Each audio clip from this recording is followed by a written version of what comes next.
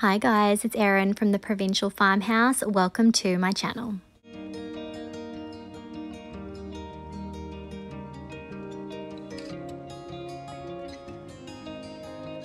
Today I'm giving some Thrifted Finds a French country makeover using IOD. You can find a full product list in the description of this video and all your crafting needs on our website, theprovincialfarmhouse.com.au. My first project is this wood plaque that I found. It was in good shape, but obviously I want to give the front of it a makeover. So after cleaning, I'm going to be adding 2 coats of Dixie Belle's Buttercream Chalk Mineral Paint.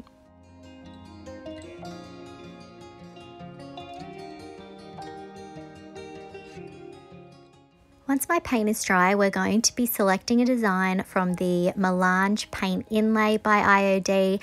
I've been wanting to use these lovely sunflowers for a while, so I'm going to trim that, and we're going to keep that text up the top as well.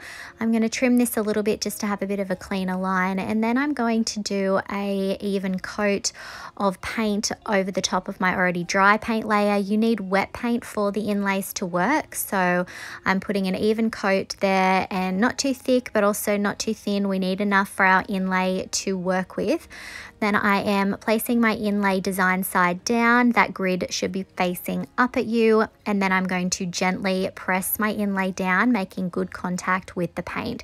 Now, if you don't want wrinkles, I have heard it suggested that you lightly mist the inlay before you lay it down. I don't mind them personally because I like a vintage look. So you can see I have then misted my inlay, and now I'm just very gently dabbing my inlay to smooth it out. After it's been drying for about an hour, I'm going to mist it again. I'm going to wait about 60 seconds, and I'm just dabbing off some of the excess water, and then I'm going to come in and I'm going to carefully start peeling away the inlay.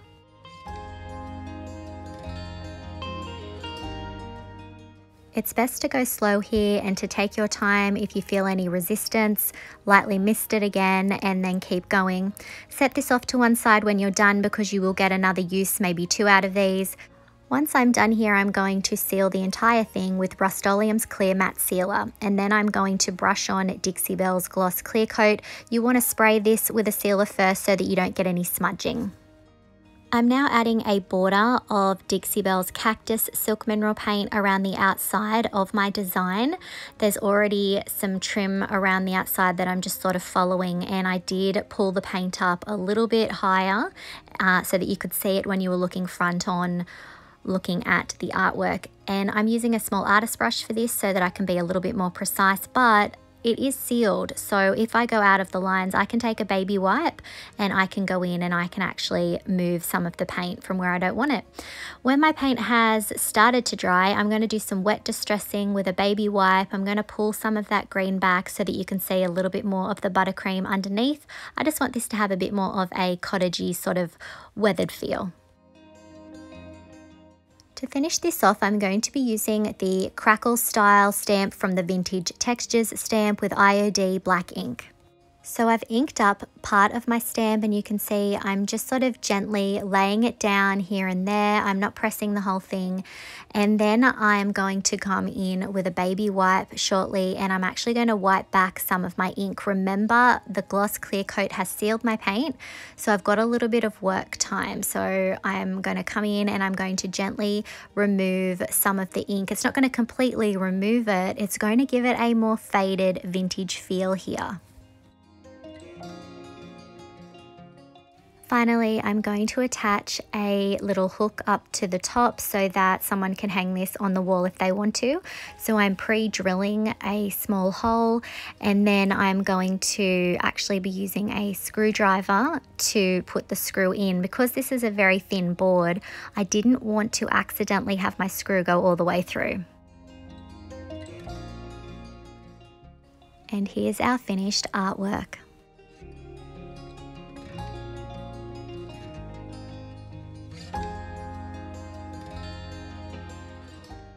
I'm so happy with how this turned out. That Melange paint inlay never fails to impress. There's so many fun designs to use. Let me know what you think of this in the comments. Our second project is this little wooden home sign. I had it originally and it was knocked off a shelf, so I had to do some repairs to it. We're going to give it a makeover today.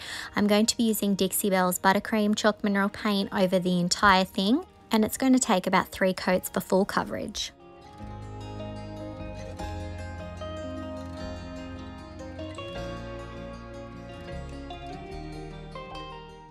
You'll notice that I swap from my regular Dixie Belle Mini to a small artist brush here. Brush size is definitely key to getting a good finish. If you use a brush that's too big on a project like this, you'll end up with lots of paint pooling. You'll get too much paint, you'll get drips. So you definitely want to think about that when you're working on your projects.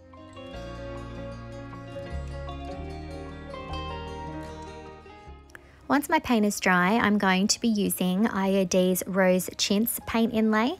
This is one of my favorites. I'm going to pull out a sheet from the pack, and now I'm working out how I want it to lay on my home sign. So obviously we're not going to be getting full pieces of the design, it's just going to be hints of it. So I've measured where I want it to go, and those grid lines are really helping me here to be able to cut exactly what I'm going to need. Now I'm going to add an even layer of our Buttercream Chalk Mineral Paint, and I've got to be careful not to have too much dripping down into the gaps of the different letters. So I'm applying an even coat but not too heavy, and once I have that there, I'm going to position my inlay where I want it to go and then very carefully press it down. So as I said, we're not going to get full design here, there's just going to be hints of those beautiful leaves and those beautiful florals. Once I have it all pressed down, I'm using my mister to dampen the inlay, and then I'm using a damp cloth to apply some pressure. After about an hour, my inlay is dry, so I'll come in with my mister again and dampen the inlay and give it about 60 seconds, and then I'm going to be able to come in and start to very gently pull it away. Remember, there's just going to be little bits of the design on our home sign, and already I'm thinking that this looks really sweet.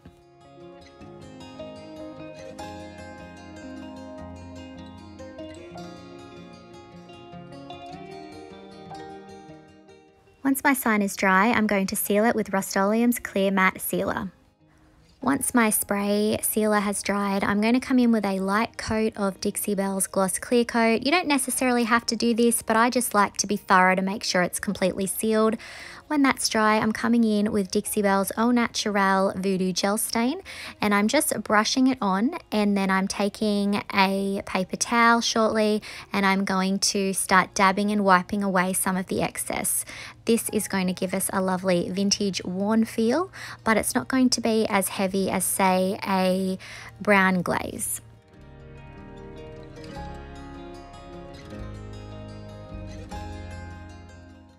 I'm going to apply the Au Naturel over the entire sign, including the inside. I just really want to tone the entire thing.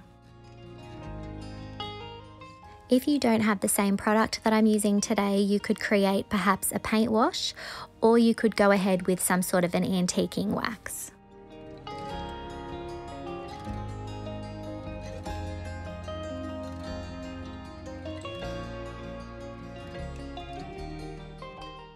When my stain is dry, I'm going to use a little bit of Dixie Belle's Brown Best Dang Wax, and I'm just hitting the edges of the sign and the interior of the letters. Again, this is just going to add to that wonderful vintage feel that we're going for. It's going to be very subtle. I'm not going over the entire thing with it. I'm just hitting certain areas. And here's our finished home sign.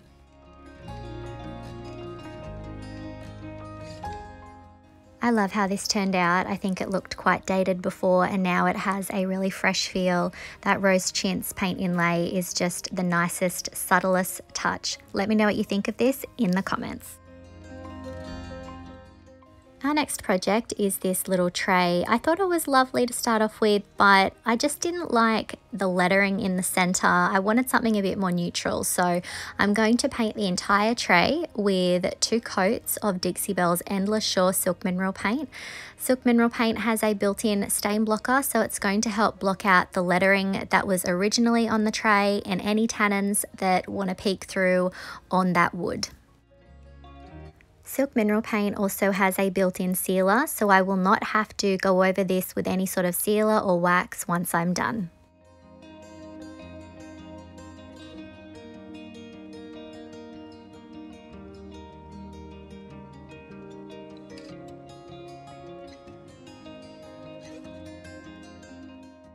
I actually ended up adding a light 3rd coat on the center, and now I'm speeding up the drying process to get a little bit of the cracked paint effect. This is what happens when you speed up drying on a paint that has a built-in top coat. I'm now going to be using the cow from the Farm Animals stamp, and I'm just going to position the cow in the center to start off with, and I'm using IOD's permanent black ink to ink up my stamp, and then I'm going to very carefully position it in the center, and once I have it where I want it, I'm going to press down. I'm using one hand to hold it in place at all times while the other hand moves around the stamp, applying pressure to make sure we have a good transfer of the image. I wanted to add some text under the cow, and I thought that the pure thick cream design from the crockery stamp collection would be perfect. So I'm going to just take that top design there, and I'm going to ink up just the top part of the stamp, and I'm then going to be using a baby wipe to very carefully wipe off any of the areas where I don't want the image to transfer. So anywhere that I've got the ink except for the text that I want to use, I am wiping that off with a baby wipe. To get the stamp in the exact position I want it to go in, I've taken it off the backing, I'm positioning it just under the cow, and then I'm going to very carefully press down on the text that I want to transfer.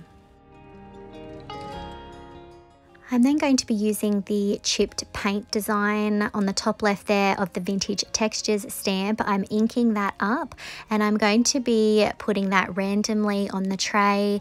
I'm not going to press the entire design down. You'll see that I just sort of press in certain areas just to get a bit more of a random effect.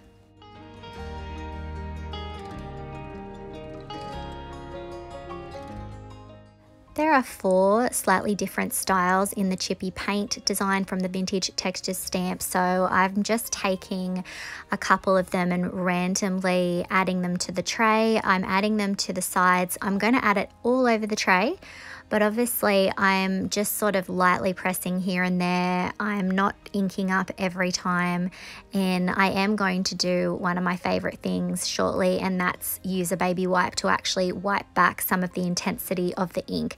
You'll see that it definitely adds to a bit more of an authentic look to do that, because it's not as contrasting, and it sort of actually ties in with the areas that I didn't go as heavy with my paint over the original grey tray. And now I'm just grabbing my ink pad and lightly going around the edges to add a bit of that darkness, again just to give it that distressed look. Something to keep in mind is that you cannot necessarily wipe back all inks. I can only speak to the success that I've had using IOD ink, and I have been able to wipe back this ink without any smearing. So I don't know what other inks are like. They may smear, so I definitely suggest that if you want to give this a go, that you try it out first on perhaps some scrap cardboard or some surface that you can paint and seal, and then do this on. The paint has to be sealed in order for you to be able to wipe it back, otherwise the ink soaks in too fast.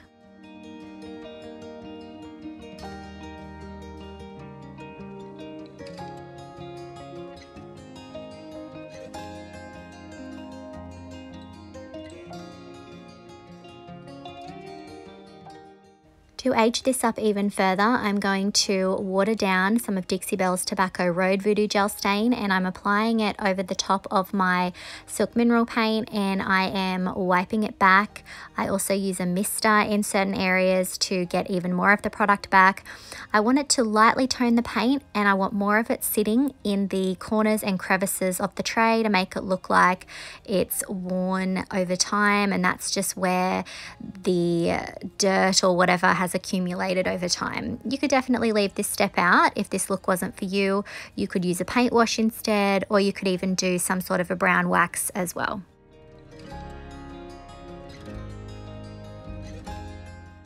So I'm going to be applying the stain to the entire thing, including the bottom as well. I'm then going to almost dry brush the edges and a little bit more in the corners. I'm not adding any extra real product left. I don't have much left anyway, and that's just going to darken up those areas.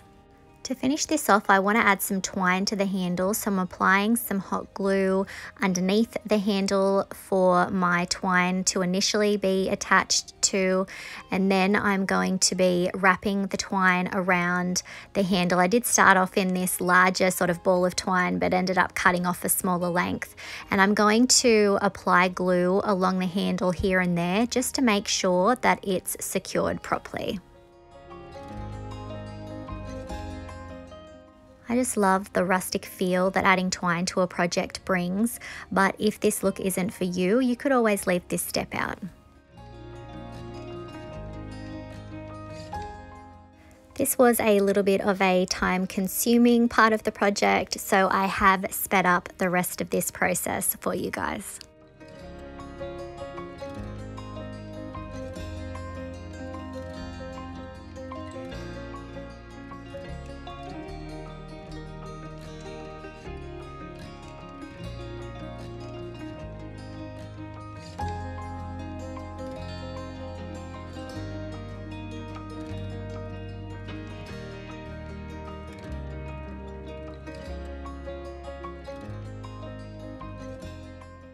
And here's our finished tray. I love how this turned out. It's definitely now more my style. I never tire of using the amazing IOD stamps. It just gives everything the most authentically aged, beautiful look. And I hope that it's shown you that you can just use bits and pieces of stamps to get the look that you're after. Let me know what you think of this project in the comments. Our final project is a quick and easy one. I wanted to give this jug a makeover. I did decide to paint it with Rust-Oleum's Gloss White to save some time, and I'm going to be adding one of the traditional pots transfers over the top, and you can see here I have given it a coat of that spray paint. There was a lot of design underneath. I was just worried about how many coats of paint it would take to actually hide that lemon design, so the spray paint was just a little bit easier in this situation. And I'm just going in now with the transfer stick, and I'm gently rubbing the design on. I'm starting in the center and then working my way out, and I'm taking my time so that I don't accidentally rip or tear the transfer. And then once I've completely adhered the transfer down, I will seal this with Rust-Oleum's Gloss Clear Coat Spray. And here's our finished little jug. This was such a fun, quick and easy project that anyone can do, and it is so effective. Those transfers are stunning. Let me know what you think of this one in the comments. I really hope that you enjoyed today's projects and that it's inspired you to perhaps give some things around your home a makeover.